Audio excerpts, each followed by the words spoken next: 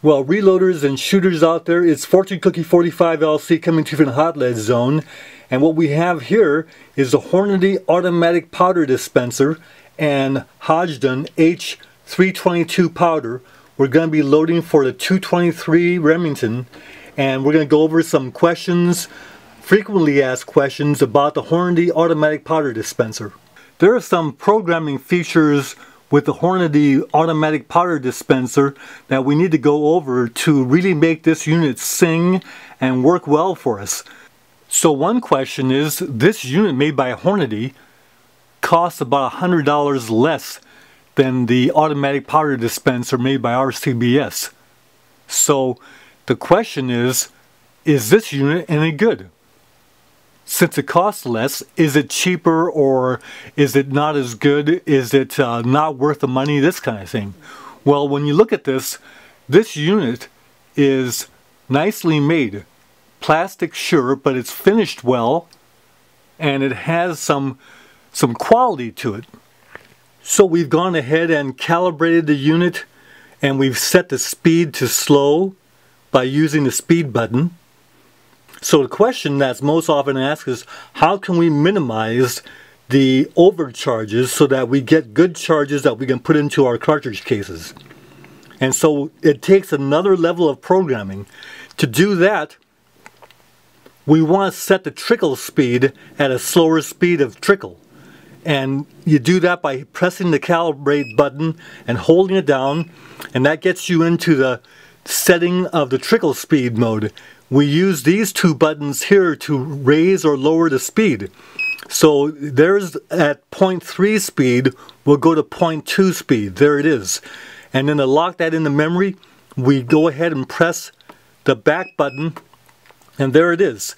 Now when it's zeroed out, that you see right there, we can use the mode button to set how far away from the final charge setting the slow trickle engages. So we hold the mode button down and you'll start seeing there's 0.2, 0.4, 0.6. We'll go to 0.8 and let go. That programs that 0.8 in so that 0.8 grains before the final charge, it'll start doing the slow trickle. Now we enter the charge, and in this case it's 25.2 grains of H322 powder. We'll enter that into our target memory, press dispense, and when we do that, it'll zero and then start to dispense the powder. Now watch, it'll get up to 23 or 24 grains, then slow down. You see it's going slow now. You can hear it trickling slowly. 25.2 is the target.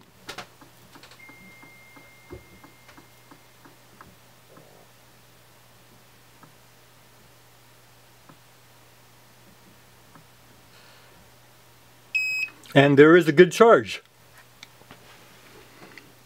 We go ahead and dispense that into a case. And when we put the pan back on the platform, it'll zero and then throw another charge.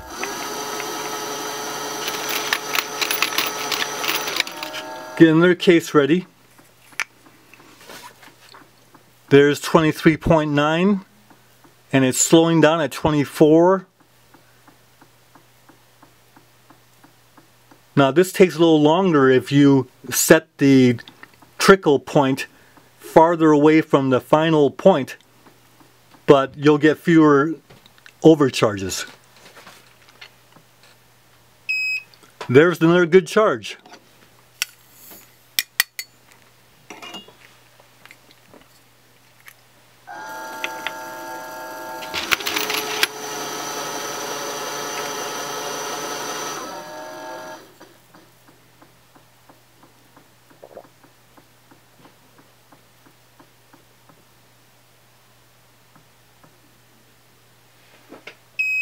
Another good charge.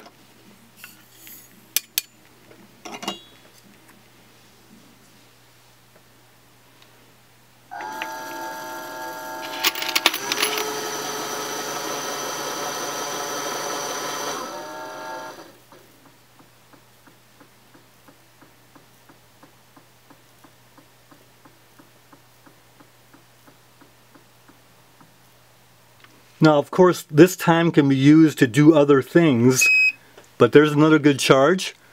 You see there are no overcharges.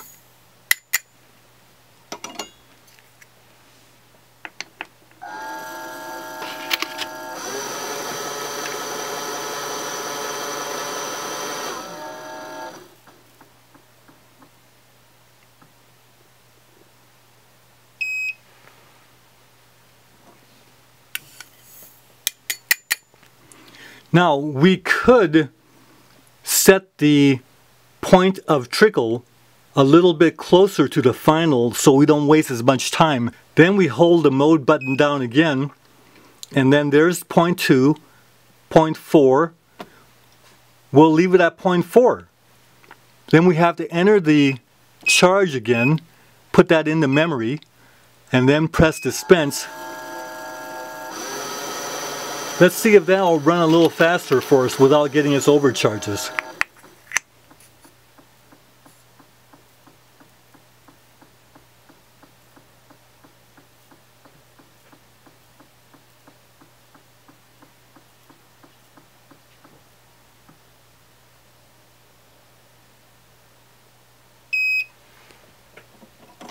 Now that seemed to be a little faster. So the question is, what about the heavy stick powders like 4831 or Retumbo? Oftentimes we'll get overcharges because of the big stick powders. How do you prevent that from happening with the Hornady unit? And here's how you do it. So the answer to the question about the heavy stick powders like 4831 Retumbo is to use the soda straw modification along with the other slowing of the trickle speed and the time duration of the trickle to begin. Have that programmed in, but then introduce the soda straw modification. This modification has a little extension that prevents the soda straw from going all the way into the pipe. And there you go. These little tooth-shaped serrations will reduce the flow of the heavy stick powders and allow 1 or 2 or 3 grains to drop at a time, and that gets you to the final charge without the overcharge. Emptying the powder back into the jar is very easy to do. The little drain pipe is right here. Just make sure when we're done with the powder dropping that we turn the valve back up so that we don't leave it open. Well, the RCBS unit certainly has more memory features to it, but the Hornady does everything I needed to do, and I'm very happy with it. So take care. We'll see you next video. Bye for now.